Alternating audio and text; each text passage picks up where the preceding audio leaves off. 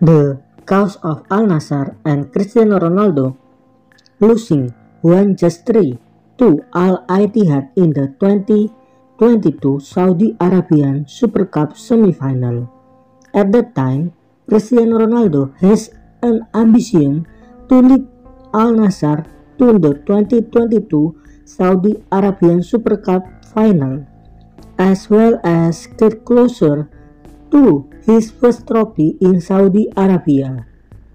Despite playing the full 90 minutes, Cristiano Ronaldo still failed to do much. As a result, Al Nassr lost 1-3 and Cristiano Ronaldo had to delay getting the trophy sooner. So, what caused Al Nassr to lose with his rival? What might be the main cause? Because of Cristiano Ronaldo's age, which is getting older. Then let's see 3 reasons why Ronaldo or Cristiano Ronaldo failed to bring Al Nassr into final Saudi Arabian Super Cup.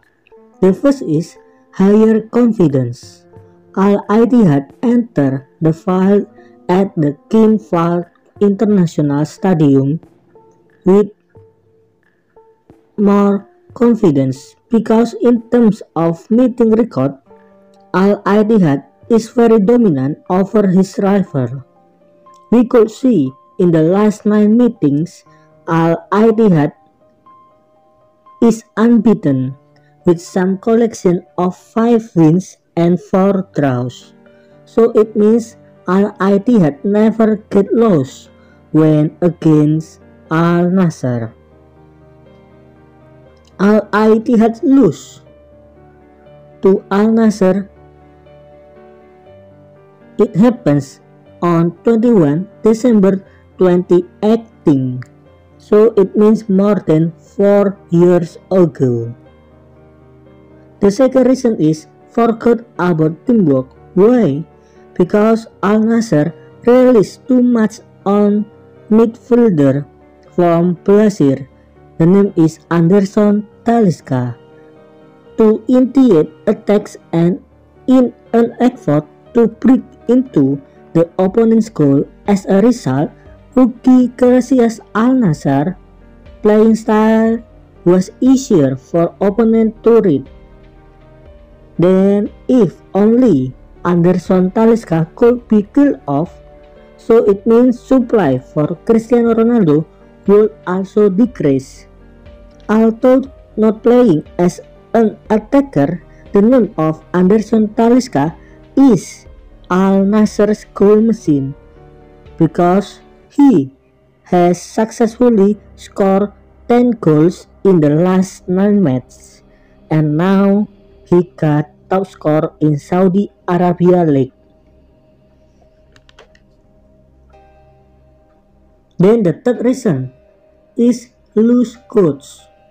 In the Al Ittihad coach chair is the figure of Nuno Espirito Santo, a coach who has coached Premier League clubs. The name is Wolverhampton Wanderers, also Tottenham Hotspur. The Portuguese coach is good at forming a thick defensive organization. To break into Al Nassr's goal, Nuno Espirito Santo instructed his players to carry out a quick counter-attack. The result was positive, in which his team won 3-1 over Al Nassr, the current leader of the Saudi Arabia League 2022-2023.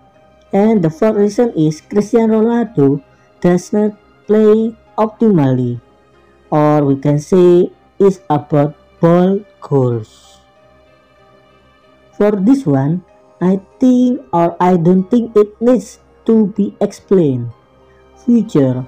So what do you think about this match between Al Nassr versus Al Ittihad? Please comment below of this video. Who will win, Al Nassr or Al Ittihad.